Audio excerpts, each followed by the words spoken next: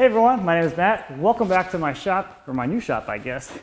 If you missed my previous video on getting the shop set up to this point, we basically converted this two-car garage into a bright, well-lit, welcoming workspace, which has changed quite a bit from when it was, a couple months ago before I started that process. Today, we are going to be moving all of the machines over from the old shop, which is, I've actually been looking forward to this quite a bit because I have been here. We've been living in this house now for about a month, and it's been really, really hard for me to not have all my things here.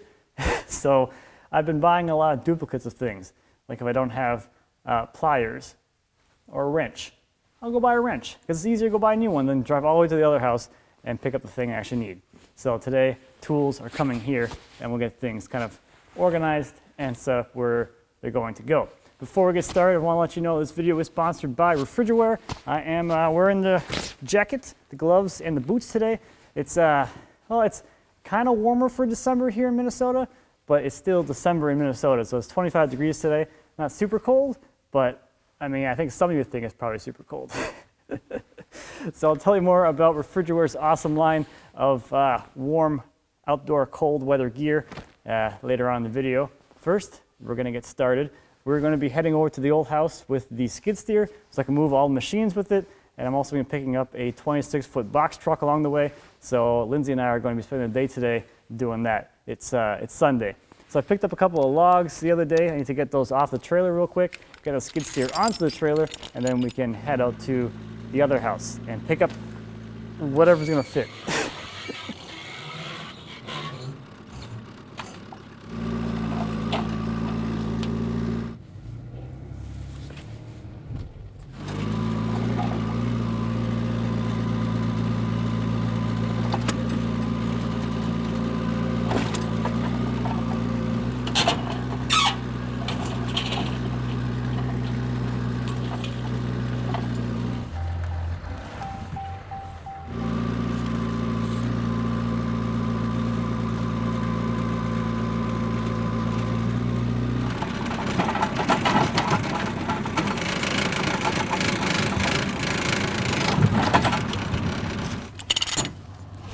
All right, don't forget to secure your attachment.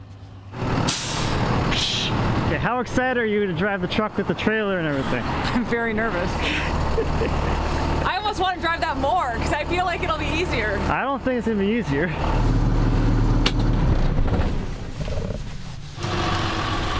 Okay. Big truck. There's a little bit of room in there. So here is the current shop. This is what you've seen me in. Everything you've seen me make has happened here in this 20 by 20 by 7 foot tall space. And it's a little bit it's a little weird today being here, thinking this is all gonna go and be out of here really soon. So Lindsay's gonna walk in. We're gonna do a quick walk around the shop as it is right now. It's extremely messy right now, which I wouldn't say is out of the norm for me, but it's especially messy because it's been I've been doing a lot of different little things here and there. So the plan for today is to get all of the big things onto the truck. I'm not super worried about all the little things right now. We'll take what we can, but the idea is going to be that the drawers are going to be full of stuff, the cabinets are going to be full of stuff, things are going to be strapped to the horizontal surfaces, and that's going to make a lot of the little stuff go a little bit quicker. So I think we're going to probably start on this side, but we're going to have the jointer over here. I got the bandsaw. We have the toolbox, which is the one thing that I'm the most concerned about putting in the truck. Everything in the shop, I guess hobbyist-ish type machines are fairly light, so all my machines are under 1,000 pounds, which my skid steer can lift without a problem. Toolbox fully loaded with tools might be pretty close to that, but we'll see. So we've got those three: planer, the outfeed table, and the table saw. All of the outfeed table and my assembly table is actually on wheels, so I can drop it down onto the wheels and wheel it around. That's true of all of my other tools as well. So all I have to do is use the skid steer to set it on the back of the truck, and I can wheel them inside the truck area and put them where they need to go. Back here, Bridgeport is staying. I haven't finished working on it yet, so I think it's going to be a little bit easier now. I'll have the whole shop completely emptied out. I can have a lot more room to work around this thing, take it apart, and do all the painting on it later on this winter. And then coming over here, we have, you know, the bandsaw, some smaller stuff. The assembly table is also on wheels, so that can be wheeled around the truck as well. And then we have, you know, the carts for the boring machines. This desk, which is not on wheels, and then the Rubo, the lathe, and then the dust collector. The lathe and the Rubo not on wheels either, so they're going to go in last, so I don't have to, you know, move them around. But that's the general plan for what's going to happen here. We're going to start on that side. I want to put the jointer in first because it is the widest. I'm going to put that all the way to the front of the truck.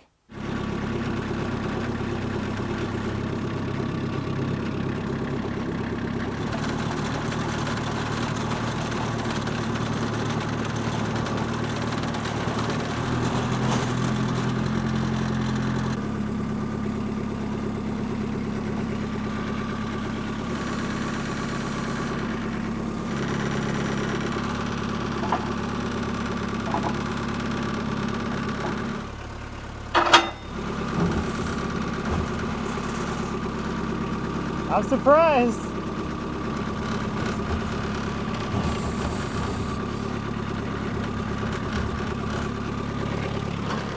Now, let's see if oh, there I did. I found the keys. For what? For this. To lock them all? Yeah, so that they don't pop Now open. you don't have the plastic wrap it? Huh? Now you don't have the plastic wrap it? No, it just locks the drawers. Although now I gotta, Here, sweet, put it in here. now I have to lose these keys No, somehow. that's where the other keys are, so don't lose them.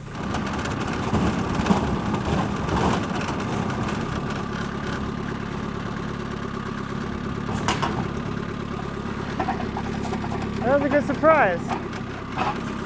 Let's get the jointer.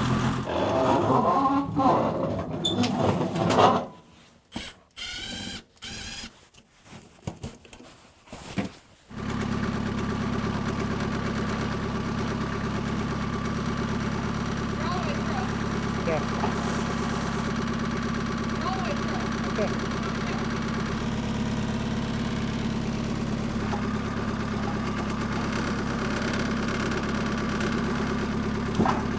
Let's go. Let's do it. Let's take a blast off. Let's see if I get out of the door now. I don't know if I'm going to fit now.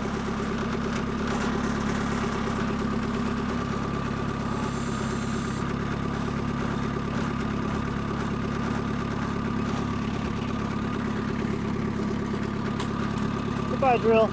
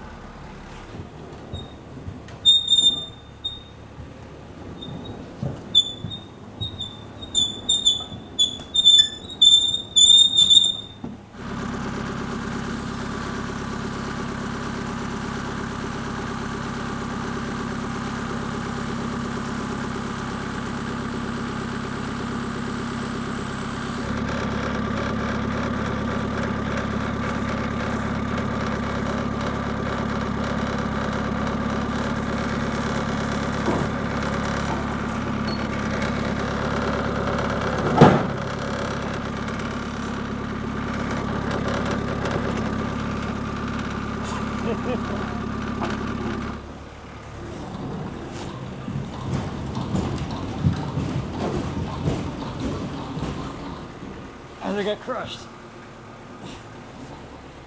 We'll get some ties on this stuff. At least it's in here. While I'm getting the next few tools loaded onto the truck, let me tell you a bit about this video sponsor, Refrigerware. Refrigerware makes incredible cold weather gear that allows you to keep working despite the cold weather.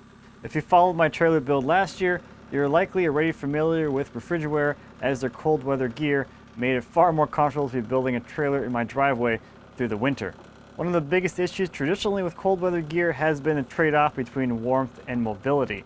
To get a lot of warmth, you're looking at a thick layer, and eventually you can't move your arms like Ralphie's brother in A Christmas Story. With the Refrigerware gear, you get both. You can have your cake and eat it too, and I happen to really like cake.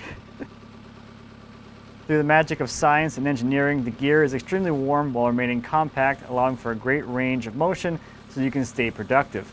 While working outside, we may switch between different tasks, and some might be more physical. If I'm feeling too warm, the extreme jacket that I'm wearing has several vents which I can open to keep from getting too hot. Now as for extremities, my hands tend to get really cold really fast because I have pretty bony hands, but these gloves actually keep my hands really warm and are still fairly compact and not super thick. So if I needed to have my hands be as warm as they are right now wearing these gloves, I would normally have to wear multiple pairs or some really big heavy thick ones.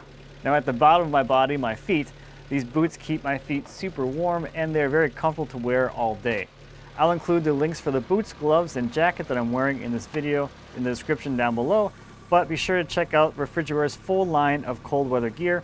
Thanks again, Refrigerware, for continuing to support the channel.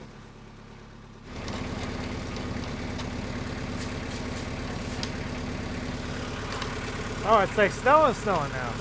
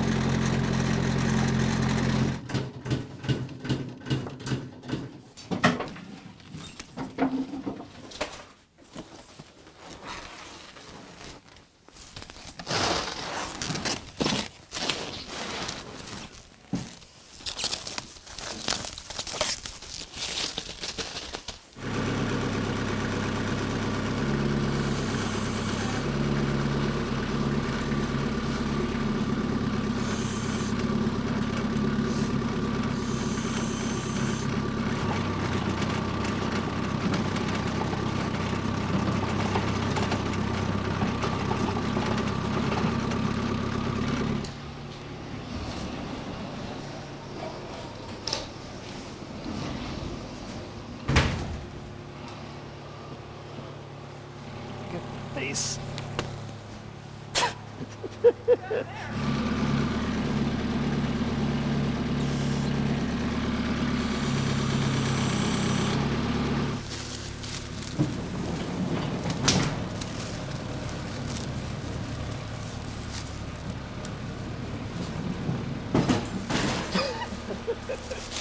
It rolls too well.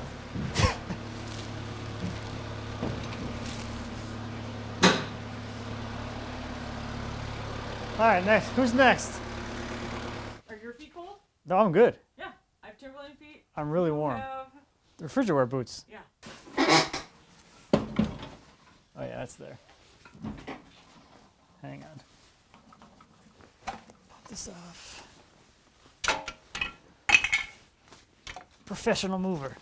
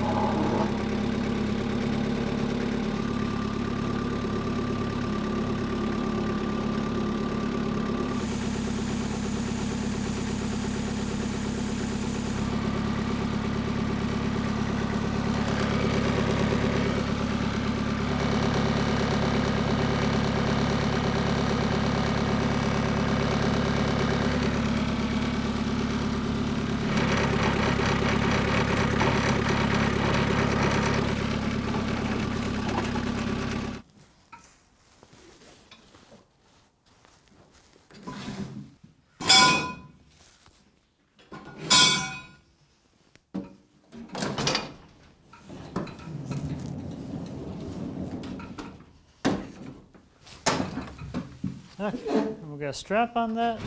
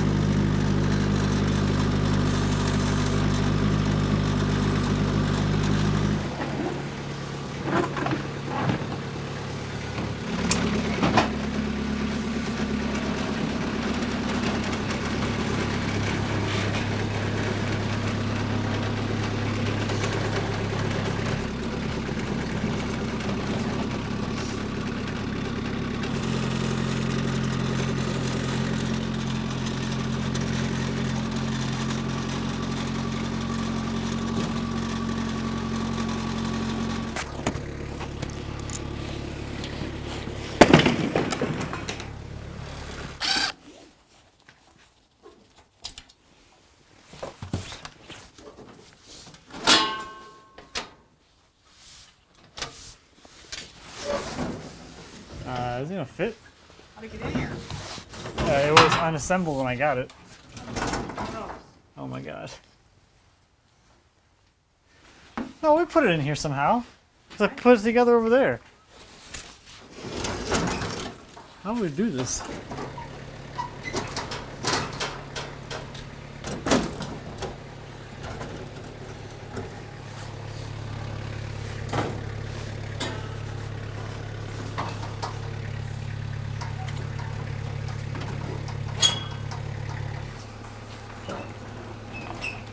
Going? Hang on. It's over here where I can actually push on it.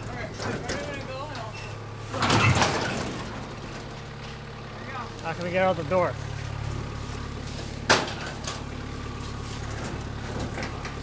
Nope. Okay, well that doesn't go.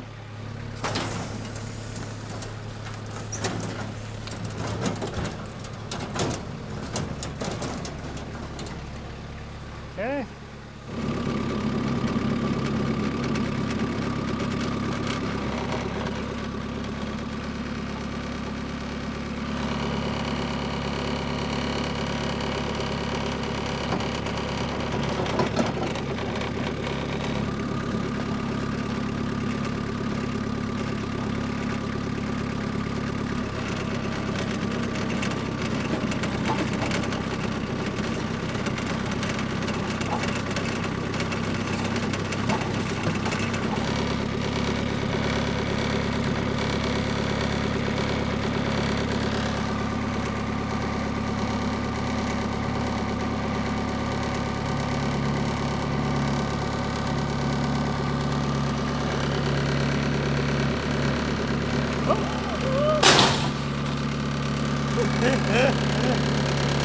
Oh my god.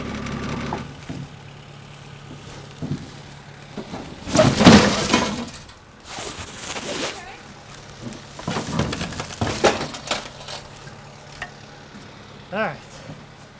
Well, I guess it's done for real now. So yeah, that doesn't look good. So did you just put that one in? Is that the same thing or no? What? Yeah, that one's the same thing. I think it's done.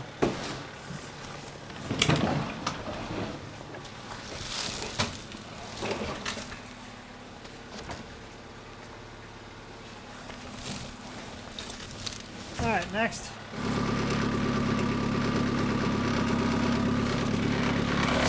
Maybe I'll unhook it.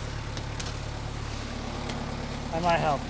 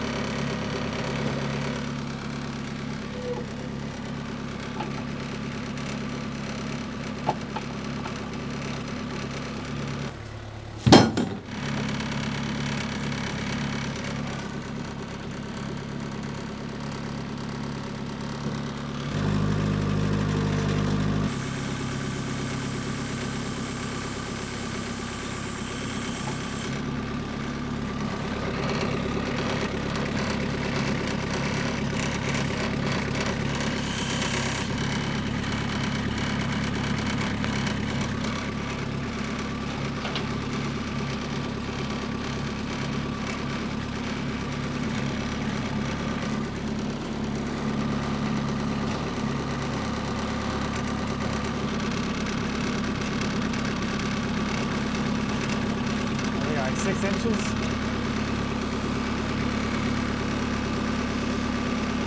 Let me see, let me see. Nope. Big money. Big money. As a chuck key falls from the sky.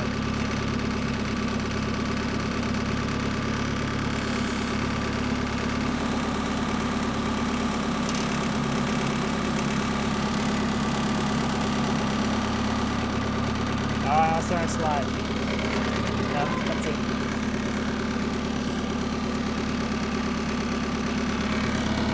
Those boxes are getting in the way.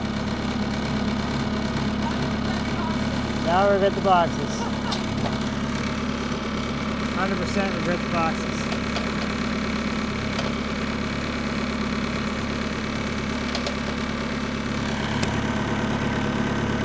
Oh well. Sorry, boxes. There you die.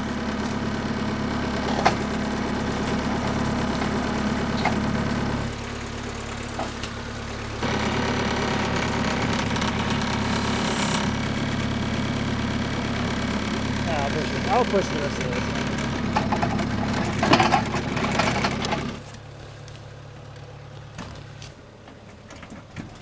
Okay. That's all she wrote. Or something.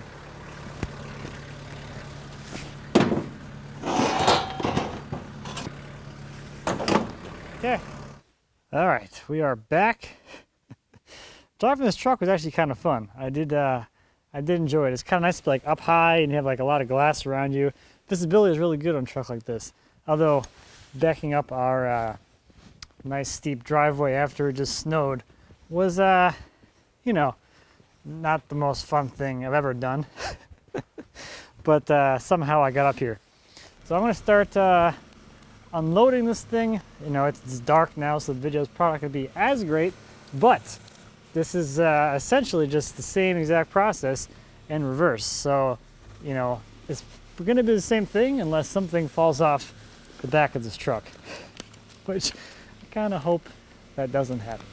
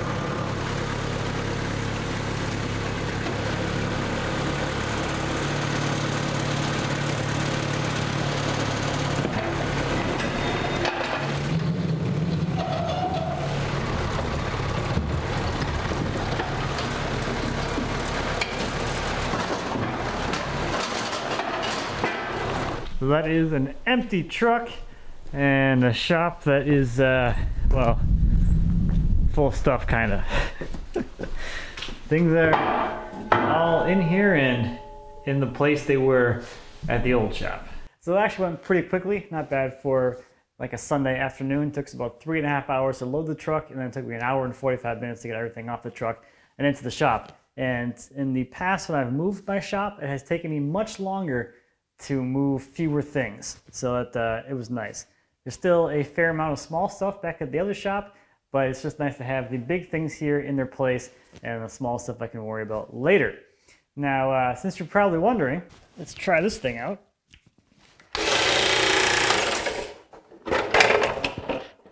And a little bit of cover rub. Yeah, this is the drill press that won't die. So that's going to do it for this one. Next time in the shop move series, we're going to do a little bit of a, I guess, mini shop tour. I want to show you how things are currently laid out because I'm really happy with the general layout and flow of the shop, and I want to make a few small tweaks just to make things make a little more sense in this bigger space. Now, thank you again to Refrigerware for sponsoring this video. Make sure you check out their full line of cold weather gear. Again, links are down in the description down below. So that's going to do it for this one. Thank you as always for watching. I greatly appreciate it. If you have any questions or comments about the new shop, anything back in the old shop, really anything at all, please feel free to leave me a comment. I'll also be happy to answer any questions you might have. And until next time, happy woodworking.